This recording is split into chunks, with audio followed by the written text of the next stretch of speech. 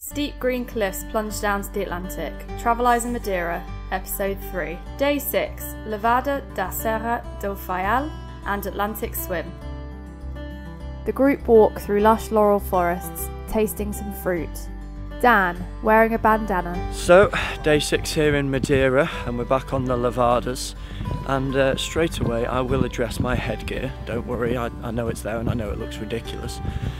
Unfortunately, my pale and fragile English skin has succumbed to the roaring heat of Madeira, and my ears are burnt to a crisp. I couldn't handle the sun up on Pico Olivo, and so today I need to protect myself a little bit, so I'm wearing this rather fetching headband just to keep me protected, you know. Don't want to blister too much more because I've blistered up like a bronzed like a Christmas turkey already, so just going to take things a bit easier today. Sighted guides lead VIs along an ancient Levada. Right, so we're on the Levada and Robert has just handed me a little flower and he assures me it's not poisonous. That's what I've been told. Right, so according to Robert, I can eat this. Are you sure I can eat this, Robert? No. It doesn't taste very good. Again, I'm just telling you what people have told me. A golden-haired dog playing in the Levada. Dan and Amma jump into the Atlantic.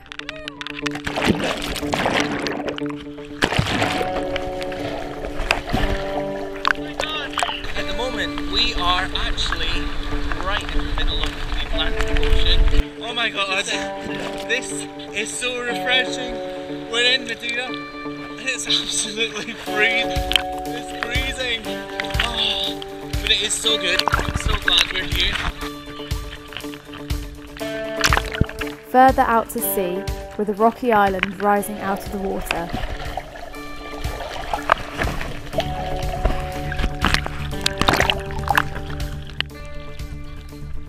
The camera dips underwater, showing the dark blue depths.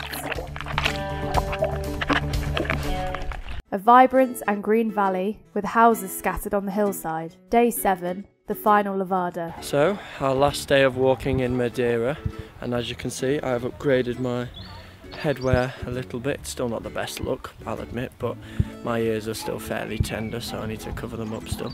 Looking forward to it, walking one of the old Levadas again, and there's some lovely, lovely views down to the coast. The valley rolls down to the coast as Claire leads David along the Levada.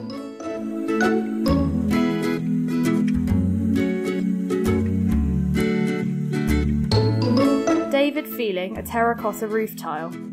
There's some weight on them as well, isn't there?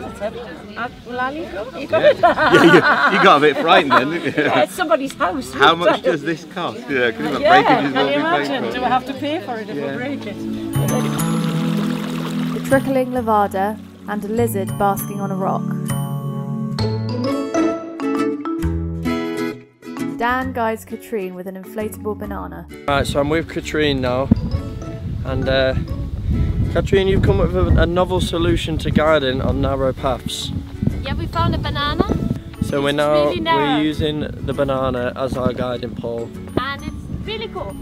It's really cool. The only bad thing is that people kind of stare a bit. I know, it is a bit odd. I've never seen someone guided with a banana before. And people on the other side of the valley, they look across and they're like, that's a bunch of weirdos. A small religious shrine, and Claire guides David with views of the valley far below. Right, we're a bit hairy here, quite narrow, so tuck in. And you've got a bit of a drop on your left. Okay. On some stones. Narrow path, guys. Tuck yourself in. Tuck yourselves in. Dan and Amma. It's been a long way from where we began, but I'll tell you all about it when I see you again. When I see you again. Okay, so our last day of walking in Madeira. Dan, what we're gonna do? I don't know, we'll just have to go walking. Dan, we'll have to go walking. are you gonna miss me? Of course not. We've come a long way. We have actually. We've come a long way. I've lost the skin off the top of my ears, but I've gained this rather fetching hat that I stole off my Yes. ever willing VI. And despite the fact that I've got no hair, I sacrificed my hat for Dan. These are the kind of bonds that are formed. Exactly. Yeah, so I might have sunstroke, but you know, I do it for my sight and guide. Exactly. Because It's all about compromise. That's what we say. it is. It's all about compromise. As both long have as Dan's ears are okay. As long as I'm okay. Rolling clouds far below a Madeiran mountain. Day 8. Goodbye to Madeira. On the coach, passing fountains and coastal views. At the airport. So, this is it. We're in Madeira Airport, just about to depart. It's been an amazing week in Madeira. I've really enjoyed it and learned so much. And I feel like I've really learnt about Madeira as well, having to describe and guide people around. It's really given me a different flavour of the island that I don't think I would have got if I'd just come on a normal trip. I've got some lovely souvenirs, some burnt ears, burnt nose, burnt legs, but nah, some great memories. It's been an amazing trip with an amazing group of people. And I look forward to the next one. Thank you so much for watching and for joining me on my Madeiran adventure with Traveleyes. If you would like any more information about Traveleyes, please visit their website at traveleyes-international.com or give the office a call on the numbers in the description. If you enjoyed this series, please like and subscribe to the channel for loads more great content. Thanks and see you next time.